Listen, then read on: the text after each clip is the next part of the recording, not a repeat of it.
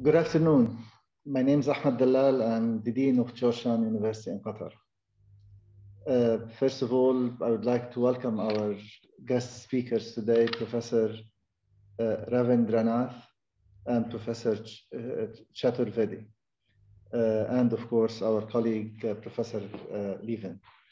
In January of this year, Georgetown University Center for International and Regional Studies, CIRS, launched its Environmental Studies Initiative through an online public lecture and moderated discussion titled "The New Political Strategy to Limit Climate Change." This lecture was given by Georgetown University Professor Anatol Levin, who in his recently published book on climate change and the nation state, stresses the need for political leaders to galvanize both public and political will to address the climate change crisis. CIRS, Center for International and Regional Studies, has previously carried out several research projects that address important questions related to the environment, natural resources, and food and water insecurity in the Middle East. Through its Environmental Studies Initiative, the Center is deepening and expanding on its past work to devote particular attention to human-induced climate change in trans-regional contexts. CIRS has been organizing meetings and workshops on various topics under this thematic area with the goal of stimulating new conversations and scholarship on this important subject. These activities are guided by GEQ faculty members with core expertise on the environment, who along with the global network of scholars are identifying priority areas for further research and engagement. Most recently, the Center launched a newly formed research initiative on energy humanities, which is being led by three other Georgetown University Qatar faculty members, Professor Gogoshian, Kale, and Uruk. The Energy Humanities Initiative aims to provide new understandings of the influence and impacts of energy in everyday life. Building on these efforts, I am delighted to welcome you to today's panel, where we will hear from two experts with extensive expertise on the impact of climate change on South Asia. Our speakers, Dr. Ravindranath and Dr. Chaturvedi, will be engaging in a discussion on the impact of climate change on agriculture in South Asia that will be moderated by Georgetown University Professor Anatol Levin. Before I give the forum to Professor Levin to properly introduce our guests, I just want to say that there is a live transcript function. If you look at the bottom of the screen at the right, there is a CC live transcript function. You can turn it on and off if as you're interested. You can also, in the question and answer period, you can also type your questions, and Professor Levin will moderate the questions and address them to the speakers. Welcome again, and I look forward to listening to our colleagues. Professor Levin. Thank you very much, Ahmed. Yes, as Dr. Dalal said, my name is Anatol Levin. I'm a professor here at Georgetown in Qatar, author of a recent book on climate change. I'm also a senior fellow at Quincy Institute for Responsible Statecraft in Washington, DC. And I'm delighted to be moderating this panel on climate change and agriculture in South Asia. This is something to which I've paid considerable attention myself. India is both one of the most important emitters of carbon gases and the fastest growing. India and South Asia in general are among the areas of the world most vulnerable to the effects of climate change because of a mixture of already high temperatures, existing water shortages, and of course, high population. So to discuss this most important of issues, we have two highly distinguished speakers, Professor N.H. Ravindranath of the Center for Sustainable Technologies at the Indian Institute of Sciences in Bangalore. Dr. Ravindranath is a leading expert on the vulnerability of Indian agriculture to climate change, on mitigation strategies, land use, and on forestry and deforestation. He has written 4 books on climate change, as well as books on renewable energy, community forestry, and biomass energy. He has advised leading Indian and international institutions, including the World Bank and the Asian Development Bank, and he has played a very important role in spreading awareness of the threat of climate change in India and beyond. Dr. Vaibhav Chaturvedi is a leading economist at India's Council on Energy, Environment and Water, CEEW, and he leads their work on low carbon pathways. His research focuses on energy and climate change mitigation issues, including nuclear energy and the nexus between climate policy, energy and water. He has written numerous essays on this subject and has served on several Indian government committees on energy and climate policy. So first, I will direct a few questions to our two participants, and then I will throw the floor open to questions from everybody. I'll address questions in the first instance to one participant or the other, but of course both participants can answer any question. So my first question is to Dr. Ravindranath. What, in your view, are the main threats posed by climate change to Indian and South Asian agriculture? Do you share fears expressed by various research institutions about the possibility of a radical decline in agricultural productivity as a result of climate change? Can you suggest what you think should be the main Indian government responses to these dangers? Thank you. Thank you, Professor Levin, and I'm glad to be at this discussion meeting. And South Asia, as you know, has 1.5 billion people, almost a quarter of the world's population, and it's a developing region of the world, and they depend on bulk of the population, and all the whole of South Asia depend on agriculture for livelihoods. Though the contribution to GDP is much less, but the population depending on agriculture is still quite a large. But there are two major impacts of climate change. Firstly, some regions may not be suitable for the crops that are grown there right now, whether it's wheat, rice, or whatever, maize, or it could be coffee, tea, or apple, or any other crops, plantation crops. So firstly, some of the regions where certain crops are grown may not be suitable in the coming decades. That means if someone is used to growing wheat and eating wheat every day, he may be forced to shift to something else, and same with rice. So secondly, the impact on yield, production, for crop productivity, food production. Thirdly, I would say food security and nutrition security. Food security is a challenge in South Asia with fluctuating climate, fluctuating rainfall, fluctuating food production. Food security is also under threat. There are many studies, but still I would say the studies in South Asia itself on the impact of climate change on agriculture is still in infancy. There are very few modeling studies and very few experimental studies to assess the impact.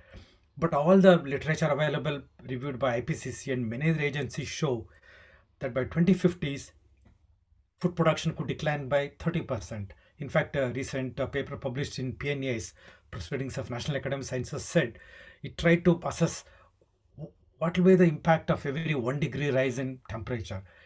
Based on a number of studies and modeling, it concluded that, for example, maize yield would decline by 5% for every 1 degree warming. Wheat yield would decline by 9% for every 1 degree warming. Rice yield would decline by 6-7% for every 1 degree warming. Of course, there are some uncertainties. Everything to do with climate change into future has some uncertainties. So that means all crops under threat. And for example, there are new studies to show that almost 50 to 80% of the area where coffee is grown will not be suitable for coffee by 2050s. Like that, I can go on giving example. Crop apple area currently where apple is grown cannot be grown in the Punjab, in the Himalayan parts of India and Pakistan. But my biggest worry is Bangladesh, where the population density is very high. It's one of the biggest challenges for climate scientists, because there it's not just the warming and the changes in rainfall, it's flooding, it's cyclone, erosion of river banks, storm surge, intrusion of salt water, sea level rise.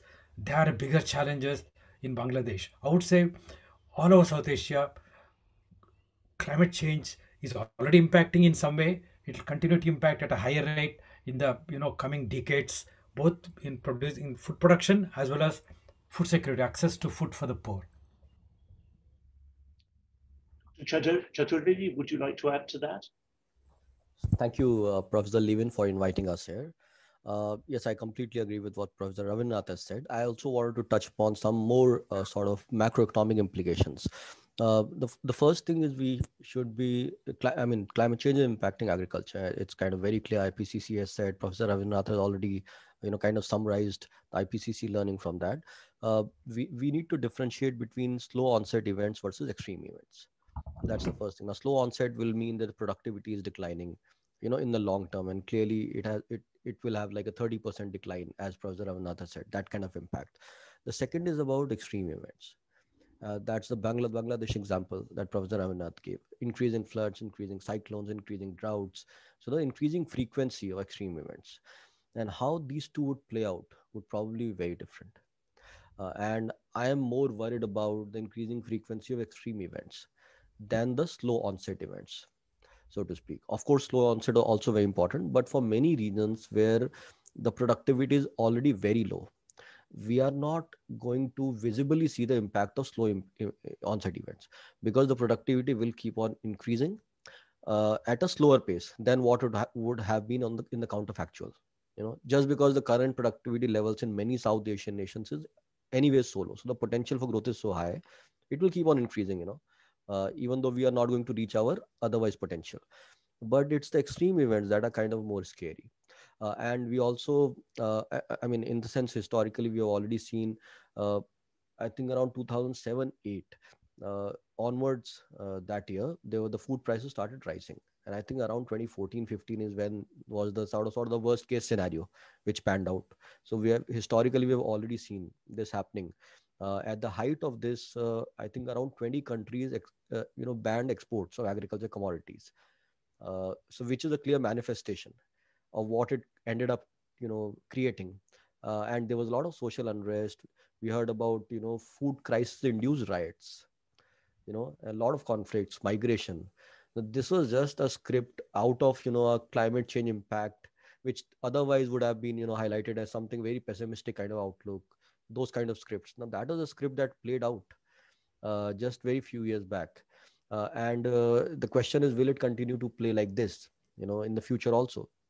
And if extreme events, the frequency starts increasing, it would. And at CW, we played a very interesting game in around 2016. We did probably India's first high-level climate risk assessment, which was in collaboration with Harvard, Tsinghua, and the UK FCO. And I really remember it because it was a very interesting game that we played, and because it was a multi-year kind of exercise. But in India, what we did, we had like 4 different tables. On one table, there were only scientists. So it was kind of a role play exercise. So it was scientists. And then on one table, there were only army journals. So we actually had people from Bangladesh, retired army journals from Bangladesh, from US, from India, those people. And then in one, there were bureaucrats and all, something like that. And then other civil society, actors and all. So how it play out, and then there was a roll of dice. So the roll of dice simply represented a random event, which is what climate is going to be like. It is going to be a random event. And based on the roll of dice, the outcome was kind of shaped, and then everybody responded to it. So what was very interesting, that even though it was a very bad world for all of the tables, the scientists managed to solve the problems in like the first or second iteration. Like we were all very collaborative. We ended up, solving the problem. It played out very differently on the table where army generals were sitting. It actually ended up in a war. So the reality is much more complex. Between who? Between different countries, because see, it is if the food shocks are synchronous, then it is going to be very bad. So we have to differentiate between food shocks that are kind of synchronous across many countries of the world, versus shocks that are like in individual countries today, and the next year it is some other set of countries, the next year some other set of countries. Even that is bad. But the worst scenario is when a food shock across the world happens, like in one year, and then successively after 2 years it again happens. Now that is a very bad situation, and in that kind of situation, every country will start hoarding, and also probably food is going to be a war issue in that scenario. And that is again appears to be very pessimistic, but history just 5 years earlier has shown us that these kind of things could become a possibility. So again, as I was saying, slow onset events very important, but it is going to be extreme events driven disasters if they start occurring more frequently. they could be much more, devastating for the world and for the, cooperative regime that is established in the world. It is also about, inflicting that kind of irreversible damage to that fabric. So that is one thing. Or and to add, I mean, I have many things to say. I'll probably come in response to other questions, but these are my kind of initial remarks on the macro potential implications of climate shocks on agriculture. And I mean, for our Pakistani listeners, we should emphasize that whatever is true for North India is going to be true for Pakistan as well in terms of climate change impacts, or possibly in some ways even worse. Perhaps, Dr. Chaturvedi, I could follow up with a question for you about India's response in terms of reducing carbon emissions in its energy mix. What is India doing? What should India do more in your view? And a highly controversial issue, of course, what is and should be the role of nuclear energy in India's energy mix? Yes, thank you, Professor Levin. So India is doing actually a lot, and in fact, many reports that talk about the fair share of what each country needs to do in terms of their historical impacts, their capabilities. Well, India is kind of up there as one of the highest performing countries in terms of the renewable energy. The ambition is very high. The ambition is around 450 gigawatts of renewable energy by 2030. We are already seeing a lot of progress, very fast progress, especially in solar, because India's got a lot of potential. So a lot of progress is happening already in the solar part of the electricity system. Second big thing India is doing is energy efficiency improvements. So clearly there are policies which are kind of in Indian setup, and also globally these are very famous, related to LED technology and lighting. And these are not just, so the progress in India is actually not just because of the market forces.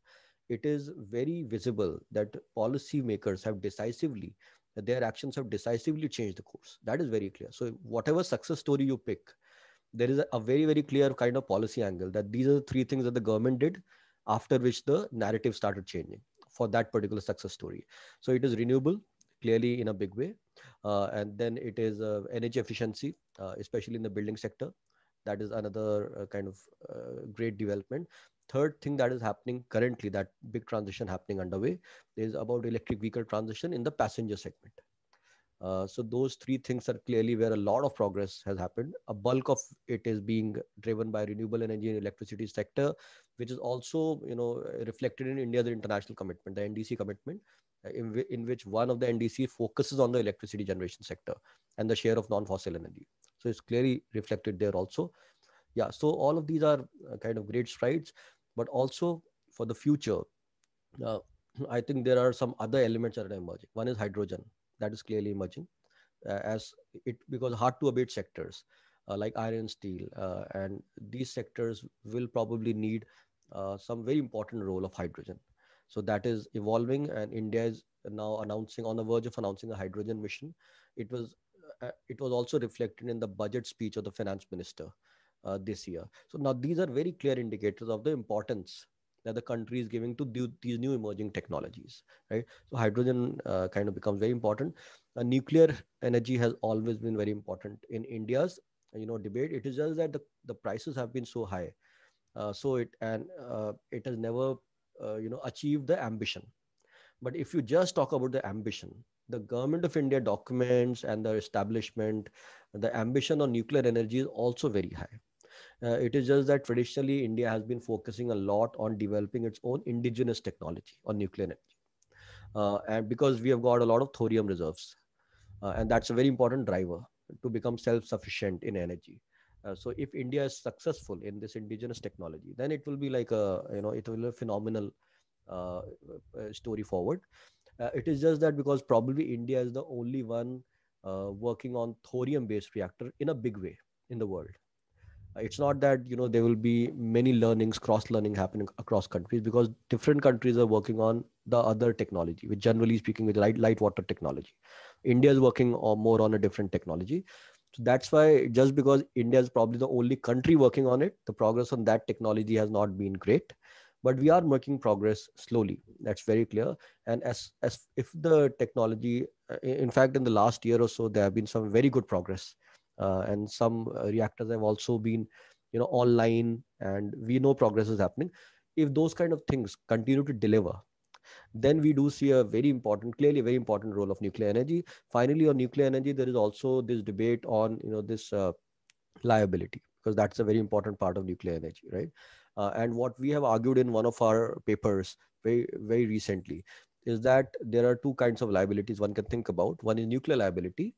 The trade-off is with climate liability, because climate change impacts are also going to be a liability, and nuclear energy is a zero carbon source, and also it is not really variable like solar or wind. So it could provide very important base load feature there, in the mix. So it could play a very important role. It is just that the liabilities, climate liability versus nuclear liability, there is going to be a trade-off, and countries need to kind of find some sort of optimal mix.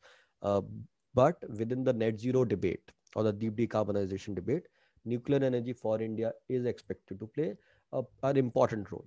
It might not be 50% of India's energy mix. Our results kind of show it is going to be 15% of electricity generation, but 15% is huge. 15% of nuclear energy is huge. But yes, it is controversial. But in India, there is actually not a lot of controversy around it. The controversy is largely in Europe on nuclear energy. Indian is like, it is just an economic argument because of which it has not been able to proceed, rather than the philosophical disagreement on the technology itself. That's where I will end. Dr. Ravindranath, would you like to say something on the ideal energy mix for India? I know that you've done a great deal of work on biomass energy, for example. Yeah, I just want to say one or two points. Nuclear energy, whatever one may say, it's one of the most expensive form of energy as of today. If you include all the safety costs, all the other ancillary costs, nuclear energy is one of the very expensive ones. So I don't know to what extent it can meet electricity needs. I'm sure India, all said and done, India is making a lot of progress on renewables, but still coal will remain. New coal plants being planned, inaugurated, built. So I'm sure India will continue to depend on coal in a significant way. But it has a big target on renewables, but I think the challenge would remain. One is announcement and intention and what happens on the ground.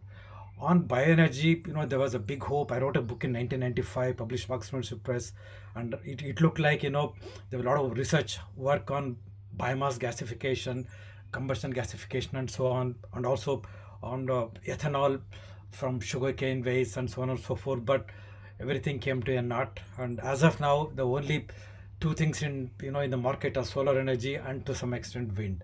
So bioenergy has almost disappeared from the equation. I know in Europe, in some countries, bioenergy is still important, wood-based energy for combined heat and power as well as power generation.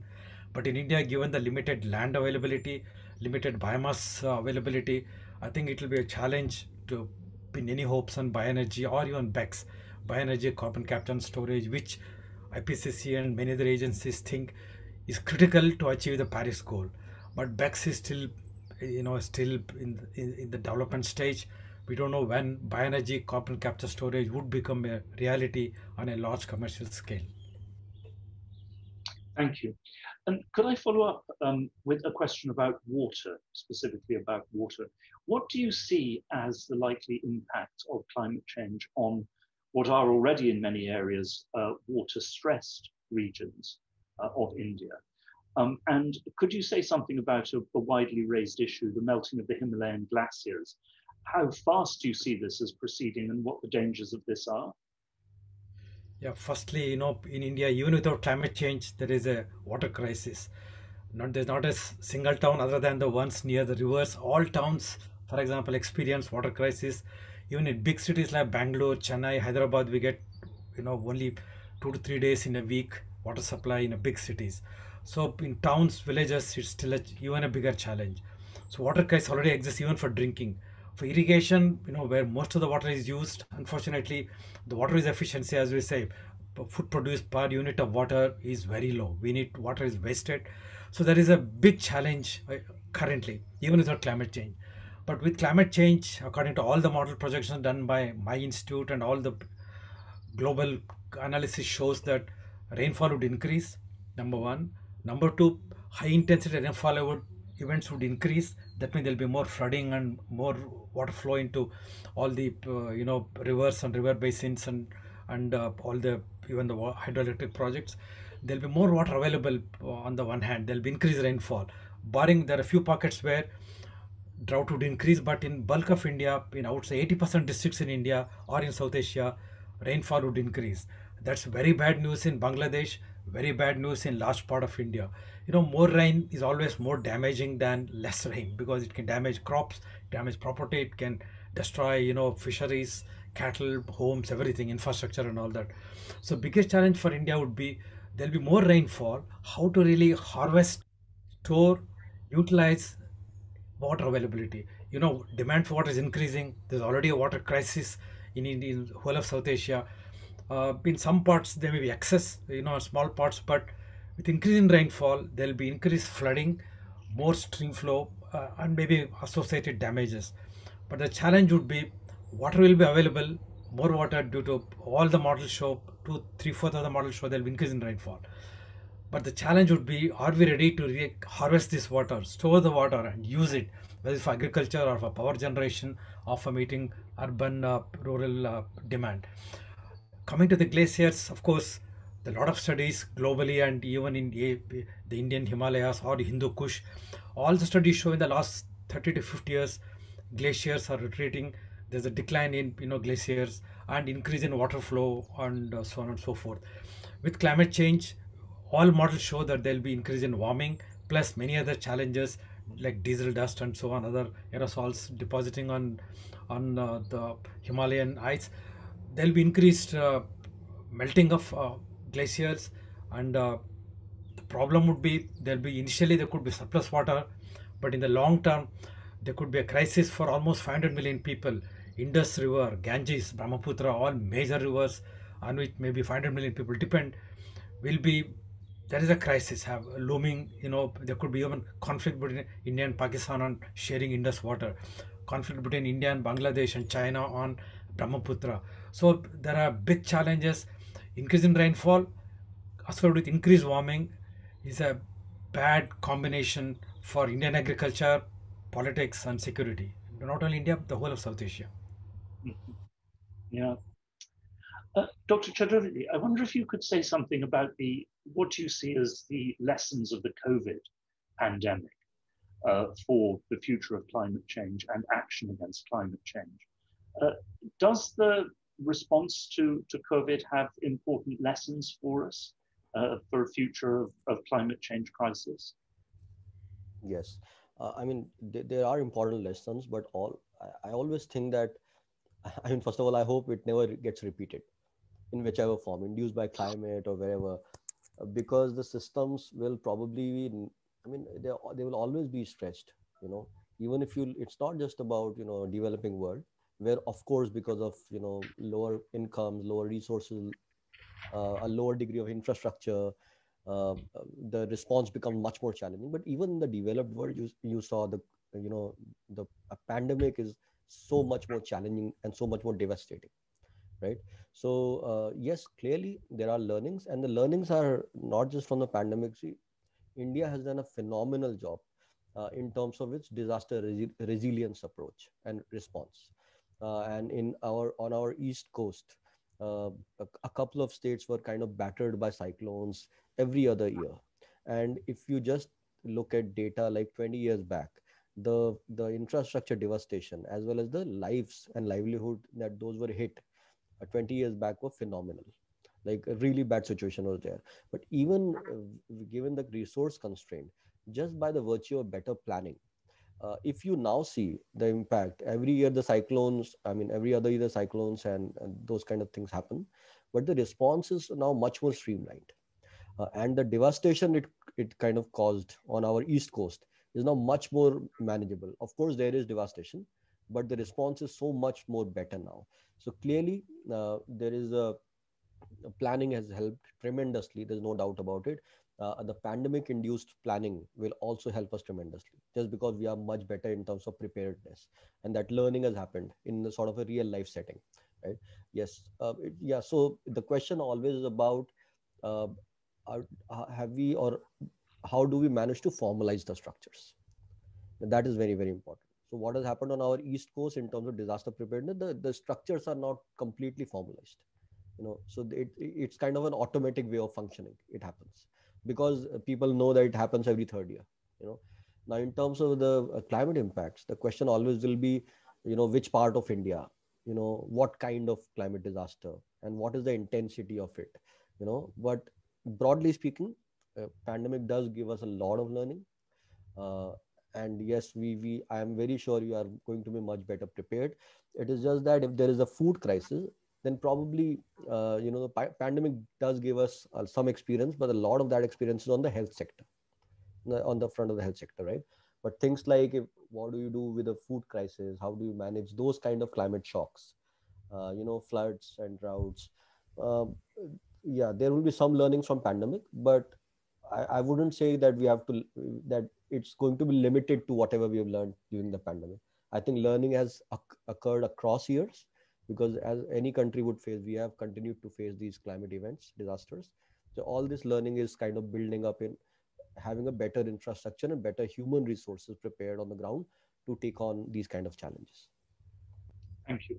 Dr. Ravindranath, do you see things the same way in terms of the impact and lessons of COVID? Yeah, one of the lessons, I would say, biggest lesson is that COVID is a global health challenge. Climate change also is a global challenge, environmental challenge. So I have a feeling that, that the way the world is trying to some extent work in a coordinated way, and the whole world is responding to COVID pandemic.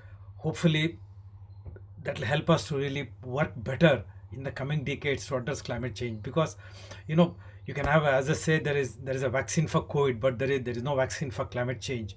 That means the challenge of addressing climate change will be whatever, million times more complex, and it's more widespread than COVID also has spread in many countries, but climate change is going to impact, literally hundreds of millions of people or billions of people in sub-Saharan Africa, Saharan Africa, South Asia, we name it, even Russia, Europe, everywhere. So no country is free from climate challenges, flooding in Europe, and forest fires in California, drought in Australia, California. So there are challenge. It's such a global scale challenge. I think COVID has given us some little inkling of how world could respond. I won't say world has done very well, in a coordinated way in responding to COVID.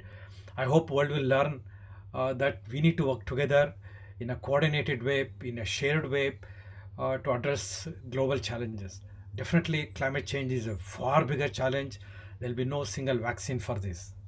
Yeah, and I just wanted to add on to what Professor Ravindranath has said, that along with this coordinated nature of responses, something that is going to be critically important is what is the analytical underpinning. In the sense, for example, for climate, we are in the process of preparing a climate risk atlas for India. And those kind of things, I mean that it's not just going to be about increasing events.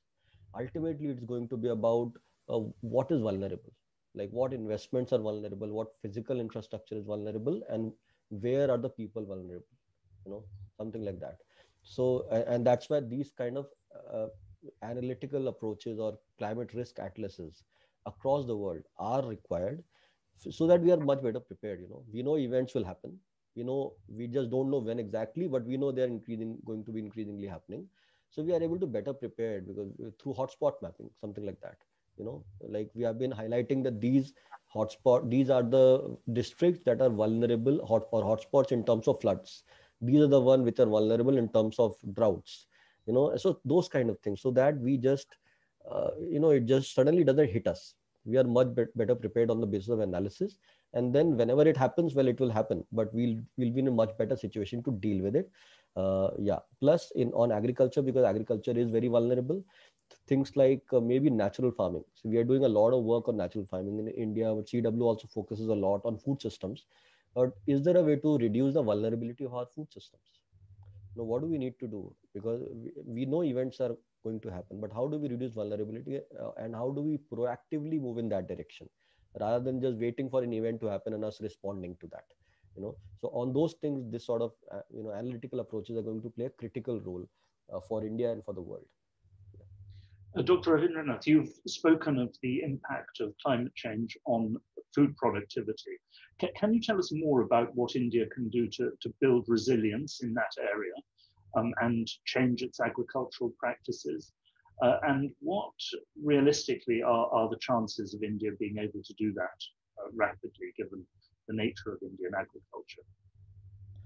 Yeah, no, fortunately, agriculture sector, particularly the field crops, which are, wheat, rice, maize, and so on, the research is happening in India and around the world on, the three threats. One is increased warming, increased pest diseases, and could be moisture stress in some regions and excess water in some regions. So the research is happening to develop uh, plant breeding, and genetic research is happening in India and around the world. How to develop, you know, temperature resistant, temperature tolerant, pest tolerant, even floodwater tolerant, and drought tolerant crop varieties. And so definitely I'm sure we will have, I don't think, there would be any famines and so on, in South Asia or in some parts of the world, not because of lack of food production. Could be a challenge of distribution, but food production, I would say, a lot of R&D is happening. India and South Asia is quite good. There are international institutions in India. Indian scientists are working in other international institutes outside South Asia. So I would say, firstly, we need to do a lot of research on plant breeding to come up with temperature tolerant, pest tolerant, drought tolerant, even flood tolerant varieties. That's happening. Number one. Number two, water management. There'll be increased water supply to increase the rainfall. How to conserve water, how to harvest water, how to use it for agriculture and domestic and industrial purposes. That's another research that's happening. But still, we know it's like a basic 101 course. We know what we need to do to conserve water, to harvest water, to utilize water. But in most part of India, still the technology has not disseminated to, our South Asia, to hundreds of millions of farmers. Water conservation, plant breeding, water conservation, and good agronomic practices like mixed cropping, crop diversification, integrated farming systems. So there are many options available.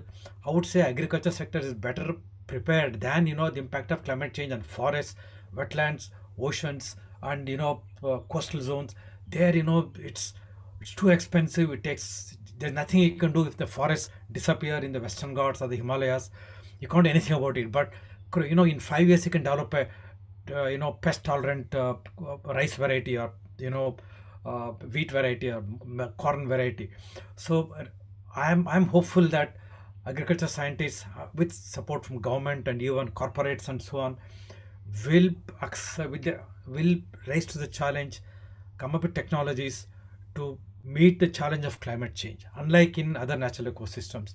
But unfortunately, even the degradation of forests, wetlands, and river systems, oceans, also will affect food security. All studies show that fish availability is declining in many parts of the world, and fish resources are already overexploited even without climate change.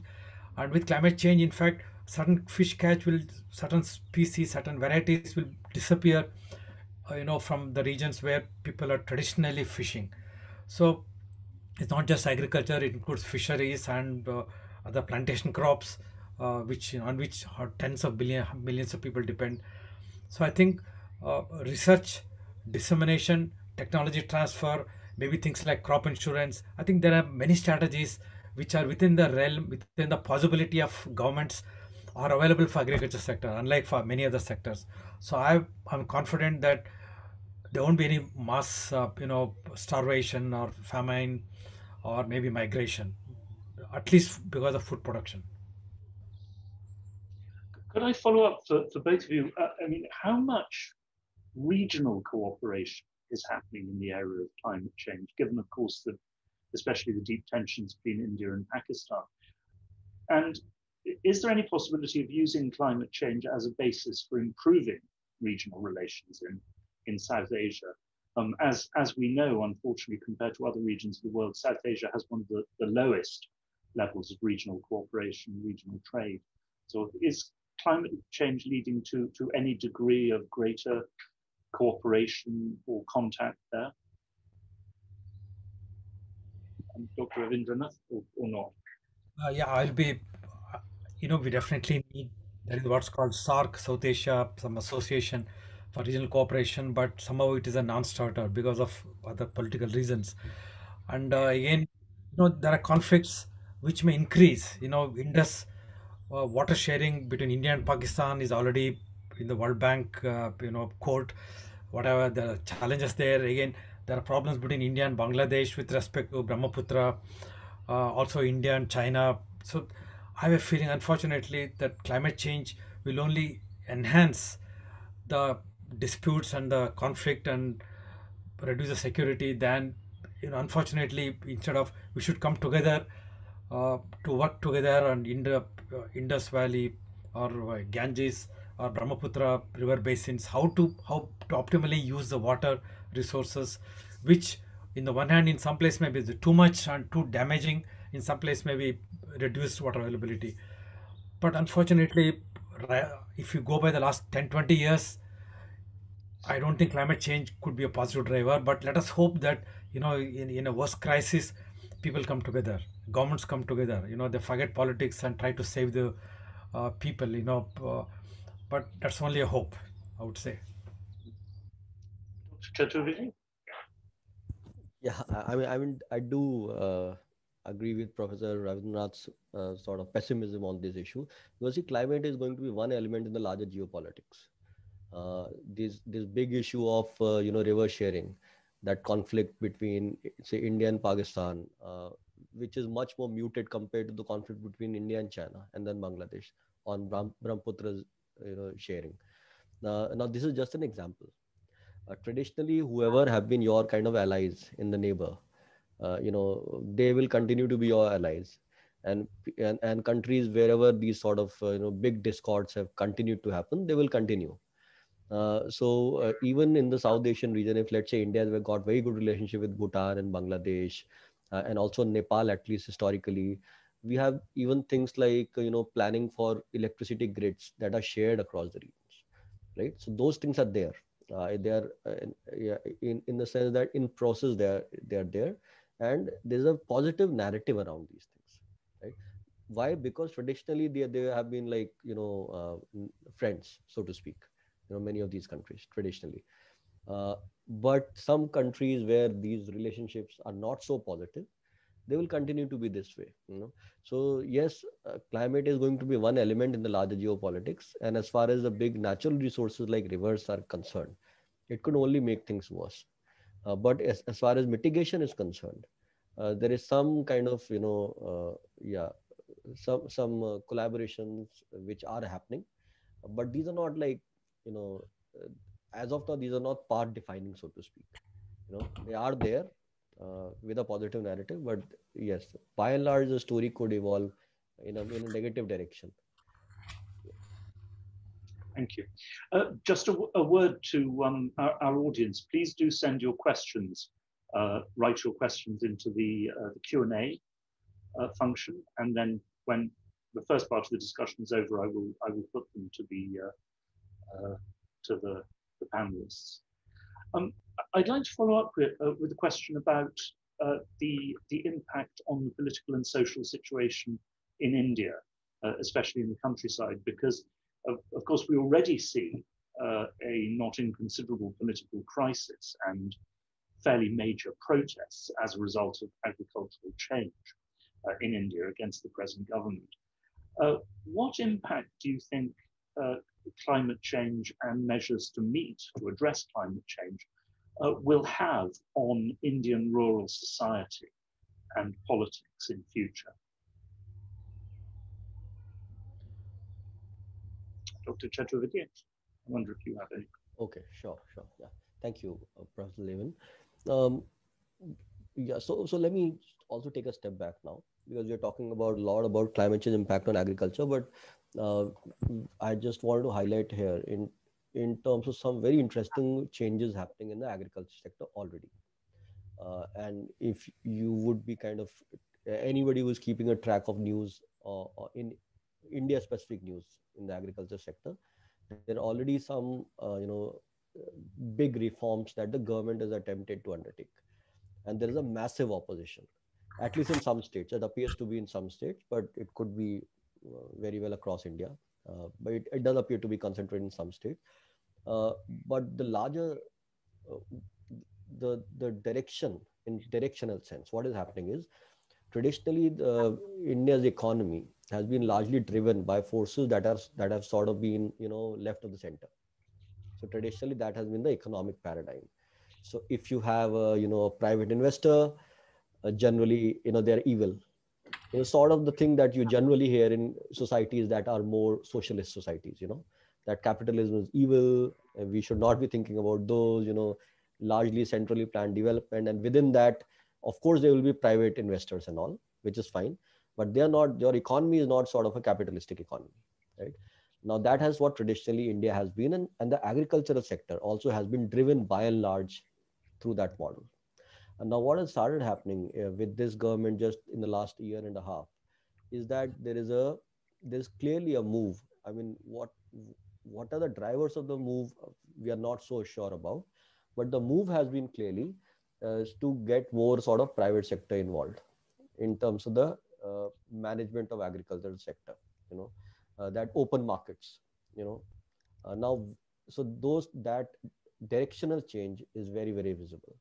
Now, how that directional change will pan out is for everybody to see, because there are two alternative narratives. The one narrative is that, again, that evil private sector narrative, that they will completely take over the lands of all these poor farmers.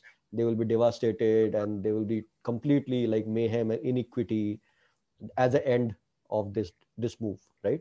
The alternative narrative to this is, well, this is the way it should have been governed. The private sector will bring money, and many of these people, it will lead to a larger growth in the economy, and many of these people who were traditionally dependent on the local ecosystems for either loans or whatever, which are anyways be very exploitative till now. So it has not been a very positive story, so to speak, right? So anything that is very exploitative, it's only going to get better in this new system, right?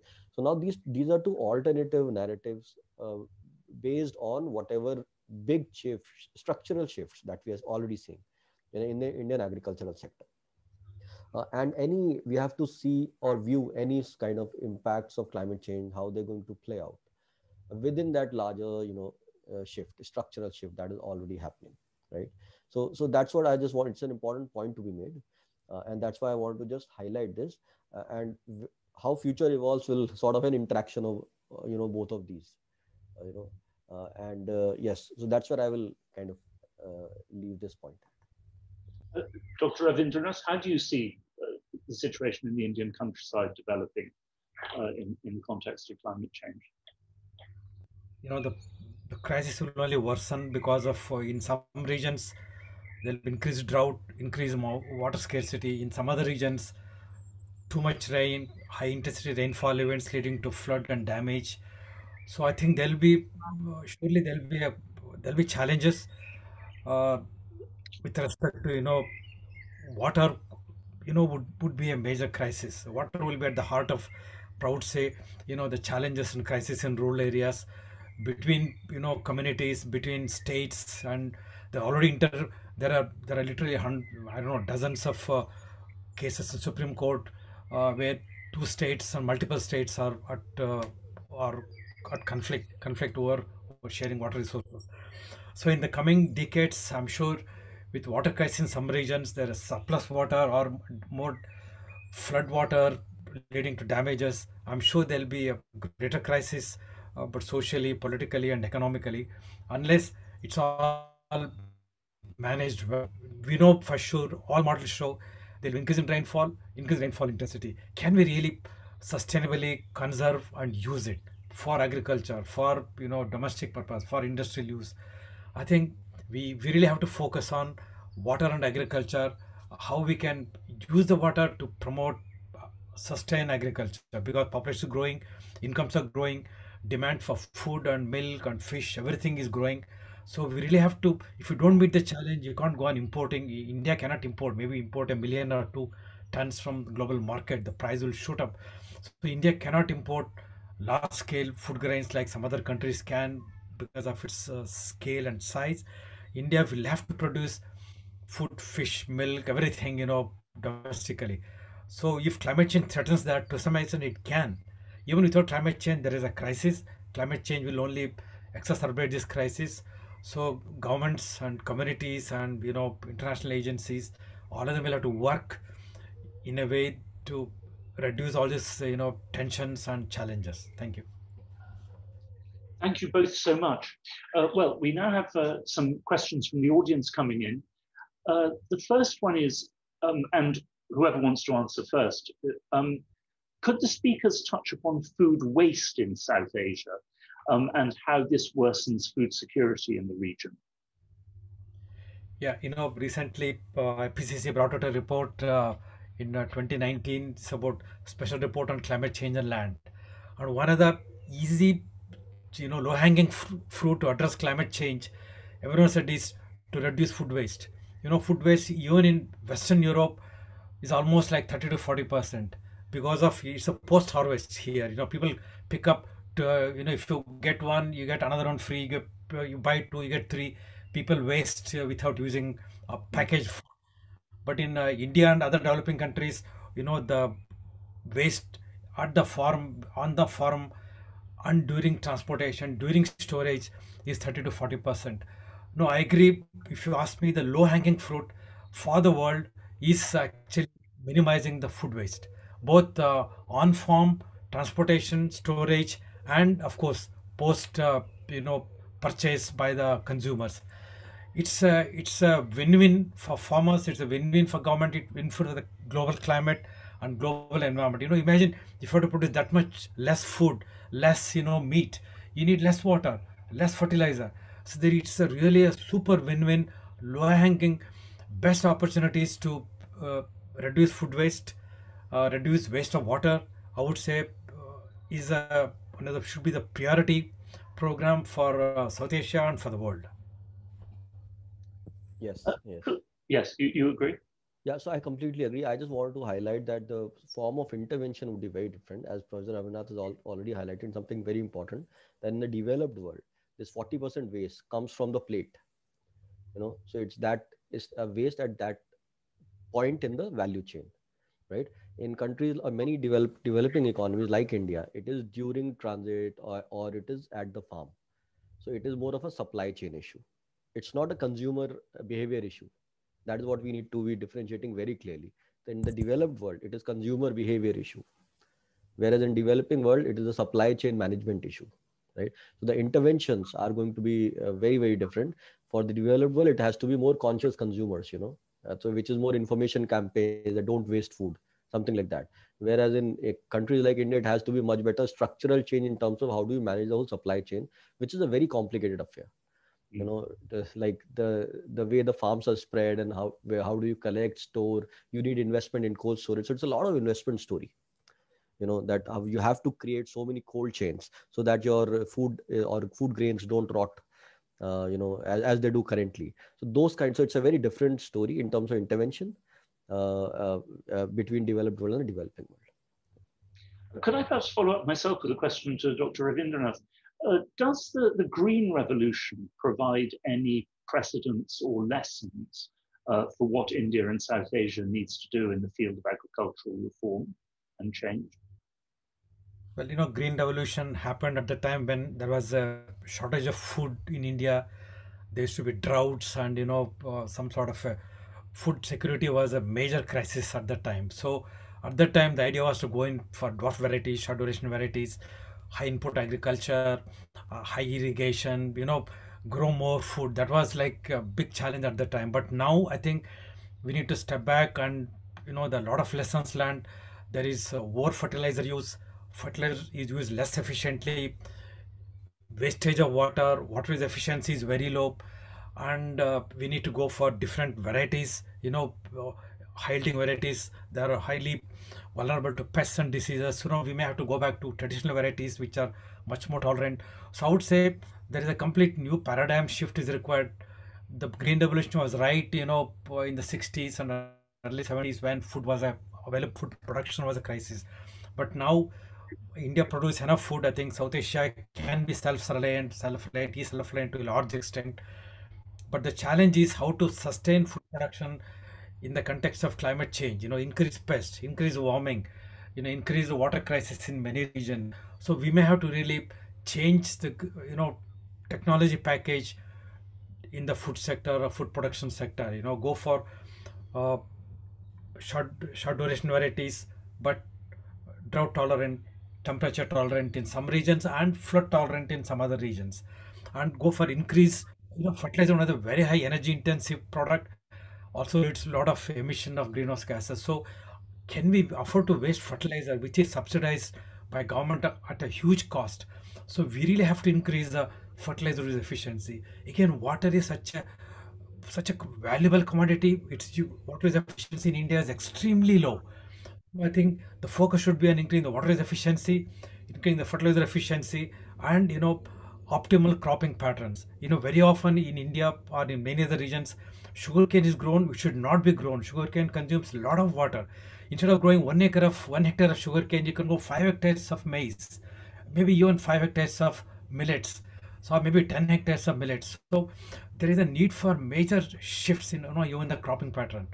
I would say changes in cropping pattern, depending on crop suitable to the region, water availability, and so on. Fertilizer efficiency improvement, water efficiency improvement will be very critical. Thank you so much. We have a question from Firat Orant. Thank you for this informative panel. And he asks, what forms of civil society, grassroots initiatives, especially by rural agrarian communities, have emerged in response to the impacts of climate change in South Asia? And what do you think would be desirable in that regard? Dr. Chaturvedi, do you want to answer that first? Sure. I'm not really an expert in kind of this particular subject about the grassroots initiatives. What I do know for sure that it has not been the initiatives have been there, but these are not just sort of driven by only the grassroots people, but there's sort of a collaboration between local NGOs that's extremely important. I think NGOs working in the field have played a very important role, very positive role in informing the communities and providing the information and inputs on what do you need to do, as well as scientists. So there have been those sort of initiatives where scientists, NGOs, and local people have sort of come together to better understand what is happening in their own local areas, and then try to respond to it. And many times even things like simple watershed management activities, those have been very, very critical, because now ultimately we are talking about these climatic variables becoming much more, unreliable, so to speak, right? So any intervention where you can manage them or reduce that impact of that uncertainty becomes a very valuable intervention. And those kind of things are kind of already happening, and those are happening at many, many different places, in fact. So those are very positive things that are happening. Dr. Ravindranath? In India, and I know even in Bangladesh for sure, that a lot of the adaptation projects implemented in a small scale are all by NGOs or civil society. I know if you Google, you'll find all the projects on resilience adaptation in agriculture are all done by NGOs. Governments are just beginning now, watershed programs and so on. But so that means civil society has a very important role to play. Firstly in biodiversity conservation, which is very critical in the long term, forestry, water conservation, and sharing water, conserving water. I would say civil society and local self-help groups are very critical, in water conservation and water management and biodiversity conservation and even forest management. I would say they have a very critical role to play. In Bangladesh, they say it's the NGOs, it's the civil society which has played a very critical role in really addressing many of the grassroots challenges. So in India, there are pockets where civil society has done great work, but for a scale of this country, we need the civil society interventions to come up with very successful pilot projects, building awareness in communities, bringing some sort of a federating the communities, and to act in a cooperative way. But it's a very big challenge for civil society alone to face it. Thank you. We have a question from Ashraf Siddiqui. Is food security a challenge for individual countries, or is it a collective challenge to countries in the region and beyond? And a second question, how serious a threat is the blocking of water by countries against other countries in South Asia? Is that becoming an important issue yet? Is it likely to become a more important issue in the future? Yeah, I will answer on food security. Well, food security challenge exists even now, even without climate change. There's malnutrition. People talk about food security and nutritional security. People may have a lot of rice or wheat or maize to eat, but they lack the nutrition, vitamins, minerals, and so on. So the nutrition security is a very bigger challenge than food security right now. With climate change, in fact, I forgot to mention there are studies to show that with climate change, even the nutrient value of the food grains would decline. Iron, calcium, and many of the vitamins, and even protein in some crops would change with climate change. That's even more damaging. Even without climate change, there's already nutrition security. People lack, they may eat a ton of rice or maize, but they lack all the other nutrients. So uh, fruits, vegetables, and oils, which we get, all the nutrients, middle class and richer people. Poor people lack that. What's happened is people have moved away from traditional, hardy crops, millets, which were very rich in fiber and thiamine, iron, calcium, and so on and so forth, to rice and wheat and maize. So there is a shift in the even the food habits of rural communities. When I was young, my parents used to eat, my grandparents used to eat a lot of millets, a lot of pulses grown locally. But now, my family, even in villages, they eat rice and wheat. Period. Bulk of it. So there is a shift. We may have to go back to those varieties which are hardier for. They are also good from all the millets traditionally grown in rural areas like 50 years ago are hardy crops. They're very good for climate. They're temperature tolerant, drought tolerant, and they are rich in nutrients. So I think we really need to address food security and nutrient security, maybe through using climate change as a vehicle to go back to traditional millets and pulses to improve the food security. And on water crisis, well, it's already there. We don't know if there are stories in the newspapers, international press saying China is building a massive dam that affects the flow of water in Brahmaputra to India and Bangladesh. And there is already a big dispute in the World Bank on Indus Valley water. In fact, some extreme reaction India was to block water flow into Pakistan. Probably it's not a good idea. I think we really need to find a way of working jointly, given the crisis will become explosive in the coming decades. Dr. Chaturvedi? Yeah, no, I don't have anything to add to what Professor Ravindranath has said on this question. I want to come into the next question on sustainable agricultural systems, if that is okay. Of course, I'll just ask it so everyone can hear. The question is from Sana Abrusin. Has India started to establish new sustainable agricultural systems like hydroponics? How much progress has been made yet in that regard? I'm afraid from my own observations in neighboring Pakistan, there it has barely begun, alas, but in India? Sure.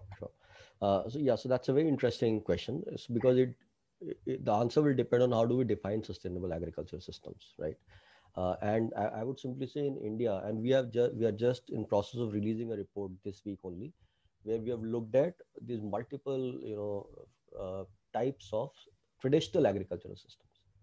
Now, whether these are sustainable or not will depend on the definition, but it's very clearly that many of these are much more sustainable than high resource intensive agriculture that is being practiced as of now.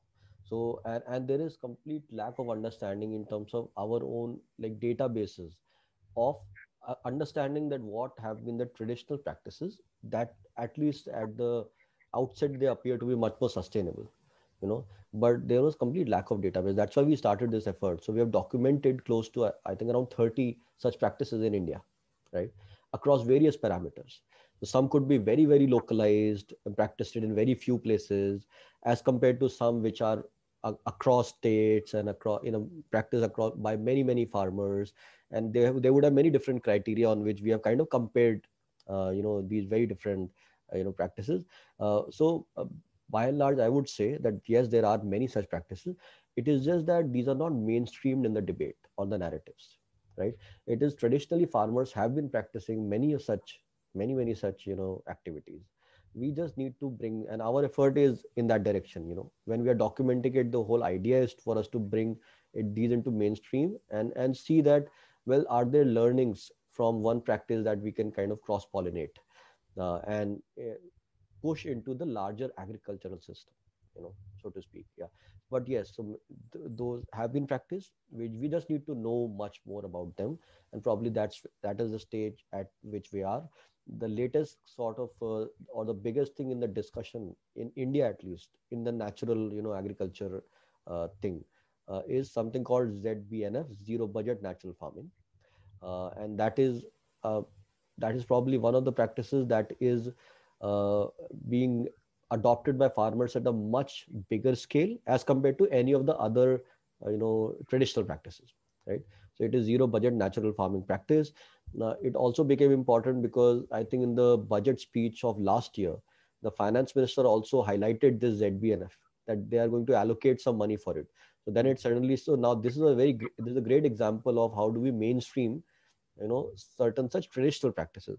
But what also started happening is, many in the scientific community, in the agriculture scientific community, are also uh, you know are in the thought process which is more aligned with what is known as your Western scientific principles, as opposed to traditional methods, right?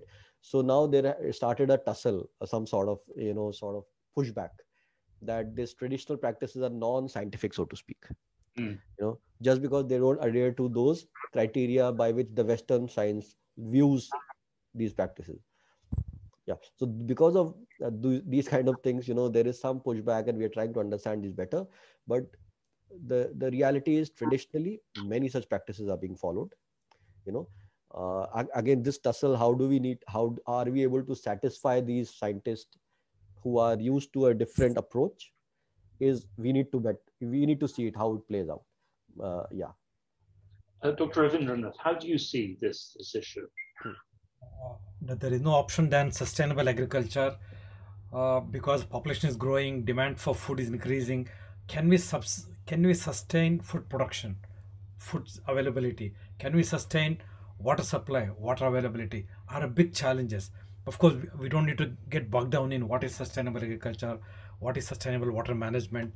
But government of India, of course, is well known. It has got, you name it, there's a program. For example, there is a national mission on sustainable agriculture.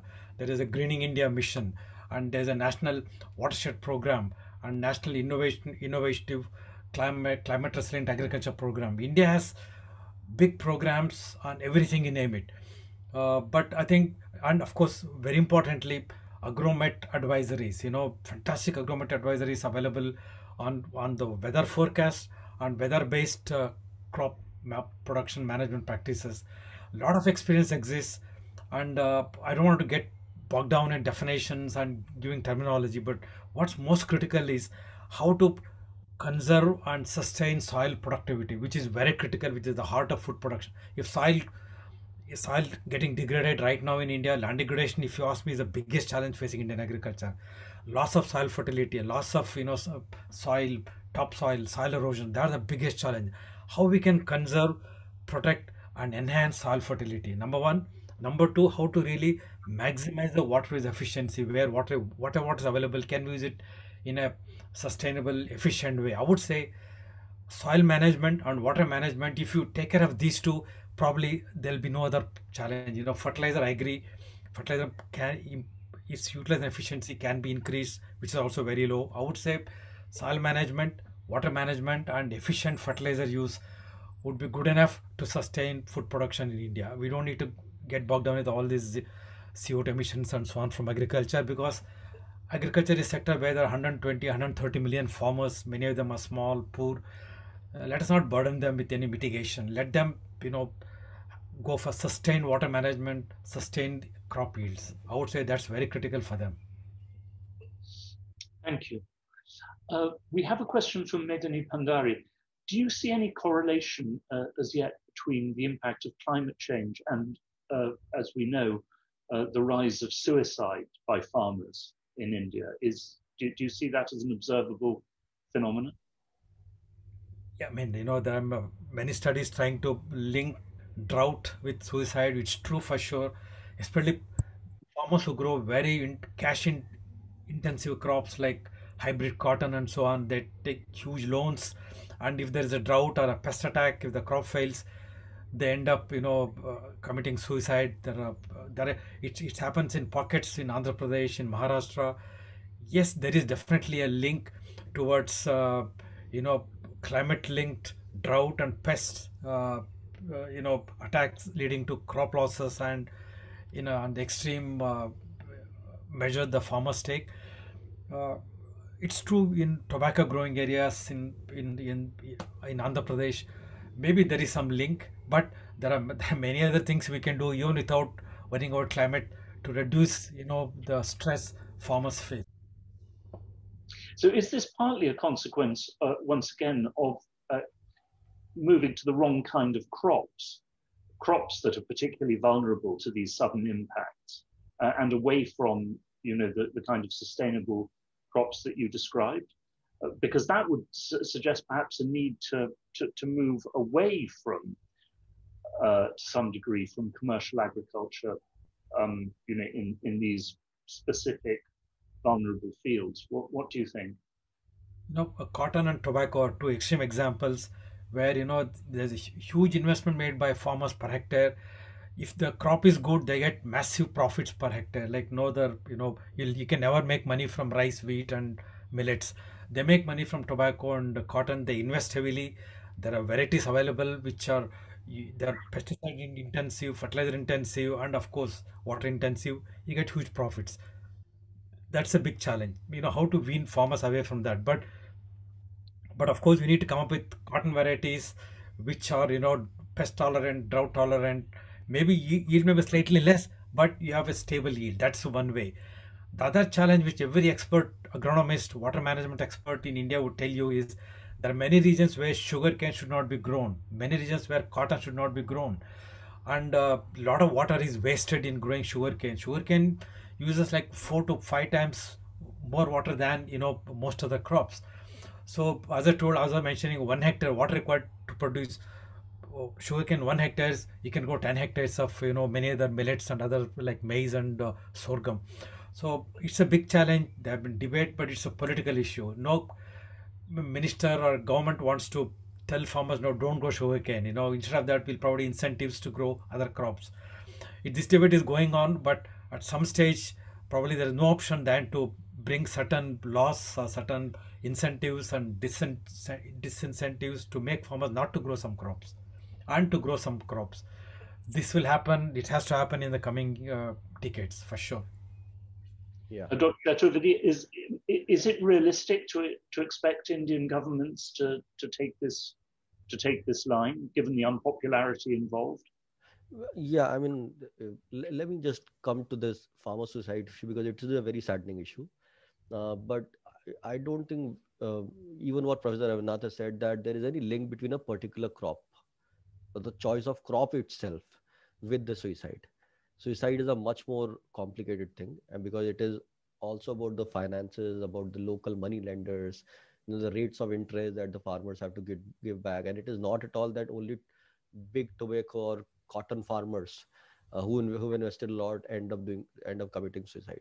It's even the many times many small and marginal farmers who don't actually have any land and who have actually invested in wheat and rice. They actually also end up committing suicide. So there is no, I don't think we will be able to draw any link.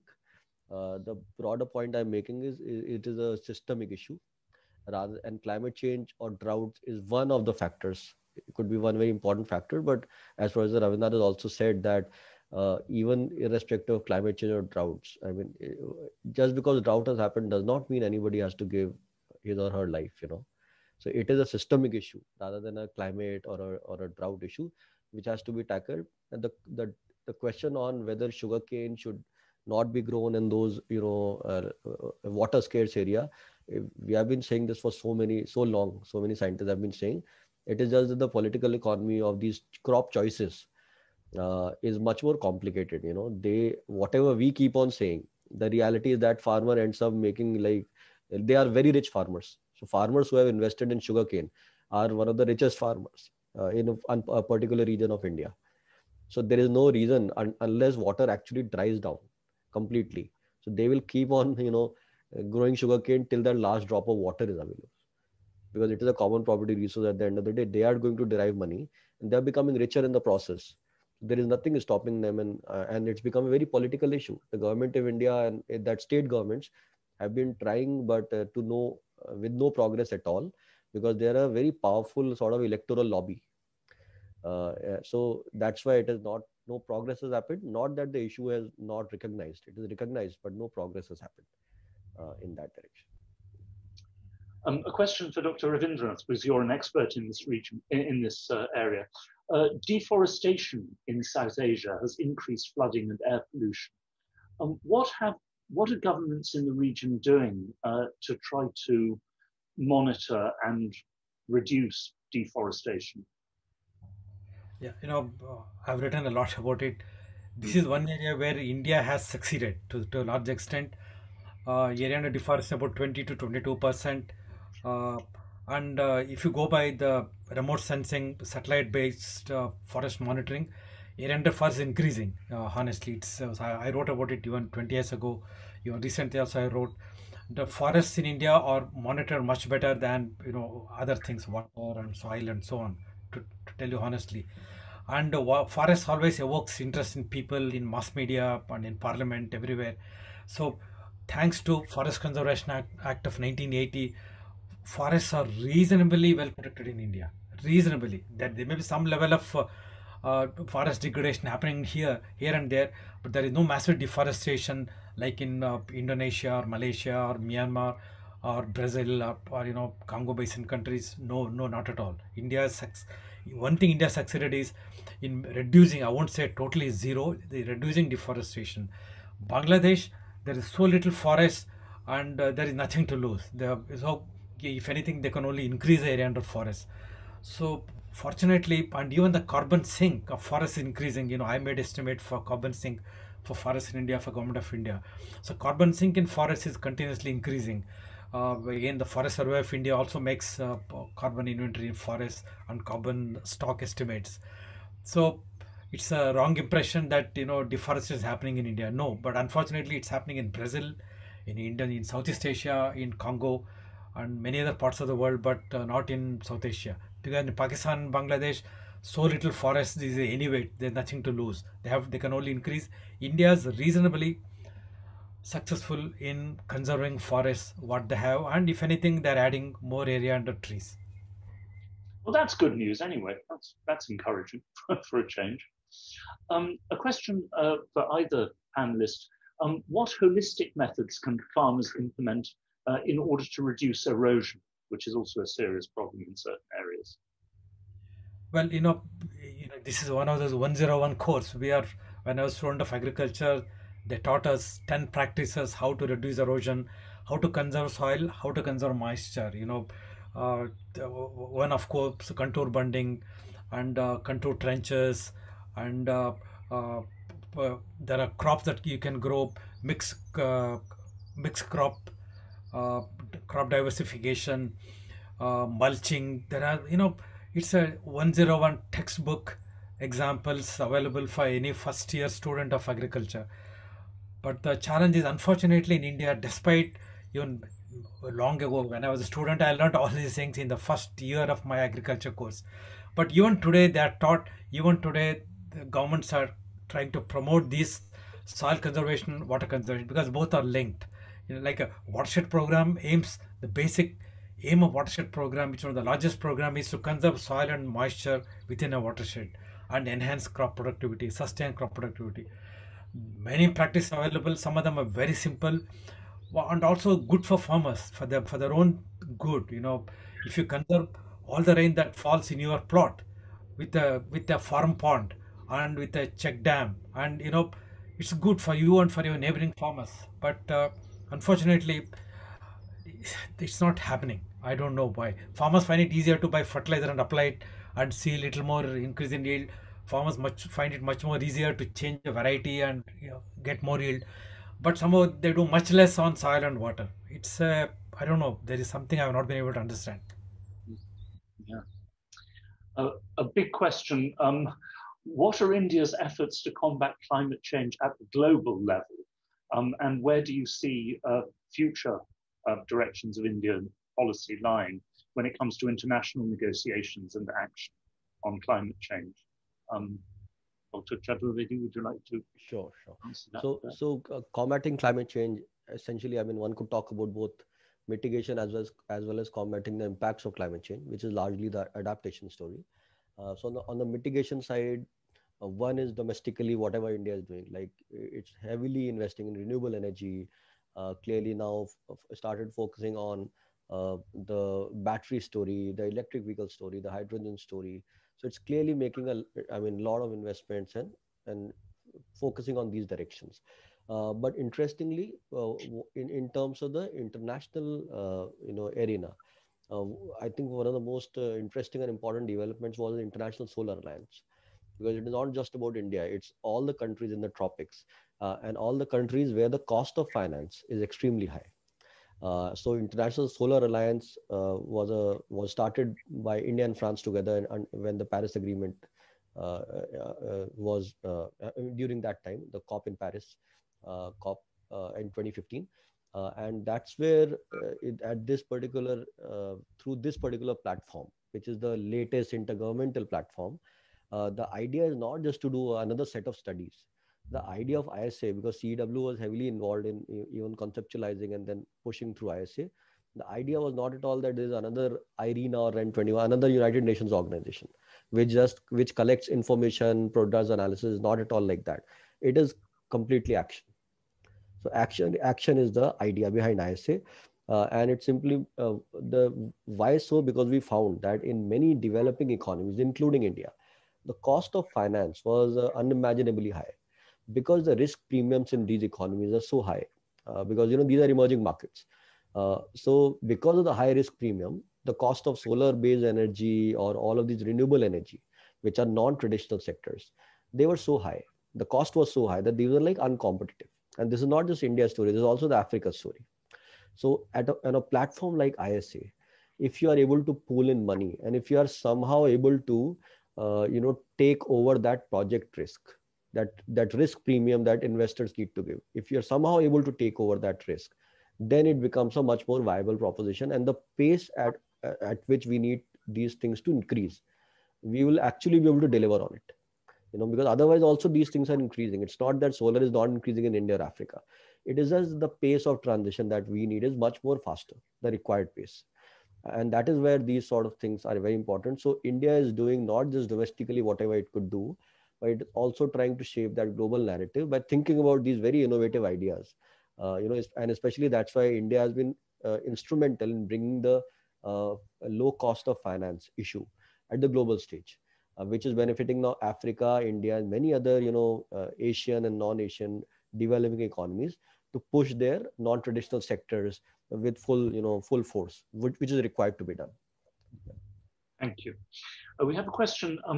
Women play, of course, a critical role in farming in India, and are even more vulnerable and marginalized economically and socially. Are any efforts underway in the specific area of action against climate change, specifically to support women in the countryside? Or can one only do this through trying to support farmers in general? Well, there are enough studies to show up in the developing world that women are at the cutting edge.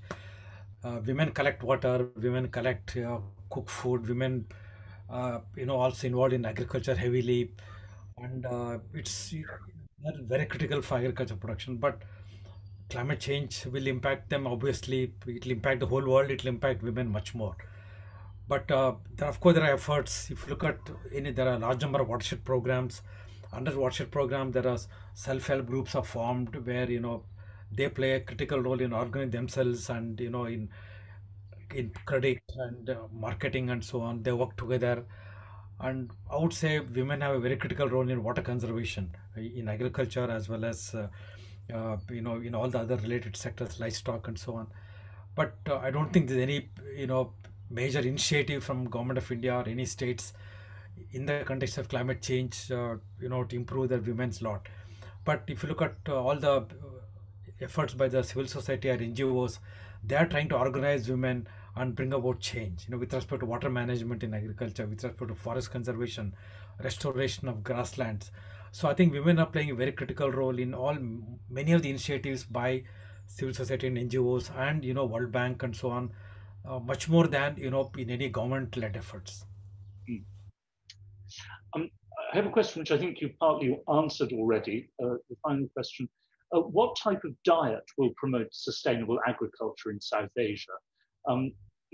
Does the population, especially the middle class population, need to change its diet and go back perhaps to a traditional diet in order to improve the resilience of agriculture? The special report on climate change and land talked about two things. One is, I already mentioned, waste, which is a low-hanging fruit, which is a win-win. Second is a diet. Again, it's a win-win. It's use more plant-based diet and, locally grown food. It's good for health. Everyone knows, all those blue zones parts of the world where centenarians, they all eat locally grown food in their own farm. They live longer. They're centenarians. But here it's India, of course, though people get a wrong impression that India is largely vegetarian, because the middle class and some upper caste, they're all vegetarians like me. We're vegetarians. Even when I come to Europe or Africa, I try to remain vegetarian. But 80 to 90% they eat meat. But unfortunately, meat consumption is low because of the cost. Cost of meat is very high in India, so people, they eat meat only during festivals or maybe once in a week and so on in rural areas. As far as I know quite well. I stayed in villages for many years. People eat meat once in a week or during festivals. Fortunately, in India, meat is not produced, in a commercial industrial scale like, in Argentina, Brazil, or US and Europe. So it's still, poultry, except there are a few poultry farms, but lot of the poultry in rural areas is still traditional. There is no beef production in India anyway. There is beef eating is banned. Sheep and goats are managed by poorest farmers in India manage sheep and goats. So for them, it's a source of income, also a source of food and nutrition. So I would say in India, it's not a big problem.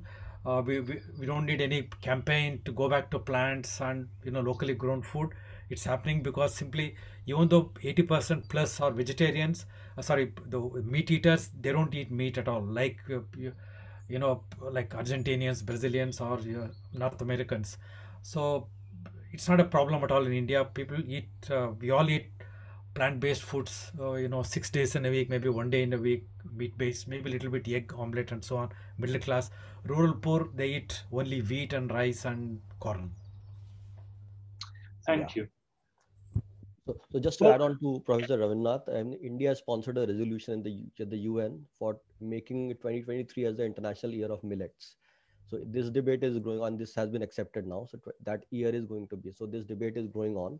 We're just trying to better understand, and we need to understand the historically how we moved from traditional food to whatever we are eating right now. And that story is dominated by private sector coming in a big way and kind of selling polished rice and wheat, all the polished grains. And now we are realizing that that's not what we wanted, because they favored it because now you need centralized food supply chains where you could easily supply polished food grains and all. These local diets are much more decentralized in nature. It needs a very different kind of agriculture and supply system. But yes, we are trying now our best to go in that direction, kind of reverse the clock and get to much healthier food systems. That is something very core to one of the programs that CW has started, just to change the way India eats, basically. Yeah. Well, good luck. So we've come to the end of our time. So I would just like to say many thanks to both of you for participating and helping us to understand really this most important of all subjects, and one which affects so many people, obviously in South Asia, but in the wider world. So thank you very much for a most interesting panel. And I hope that we can work together in future on this. Ahmed, do you want to say a few words? Sure, thank you. Thank you. Me too, I would like to thank, first of all, the audience for joining us today in this discussion. And I would like to express my gratitude to Drs. Ravindranath, Chaturvedi, and Lieven for this insightful conversation on this very, very important topic. Also, I would like to thank the events team and the CIRS team for organizing the webinar. And I encourage everyone to visit the CIRS website to learn more about the Environmental Studies Research Initiative. We, in effect, have just started, and hopefully there will be much more on this timely subject. We hope to see you at our future lectures and events. And thank you again, and have a good day. Thank you for inviting us. Thank you so much. Have a good day. Bye. Goodbye.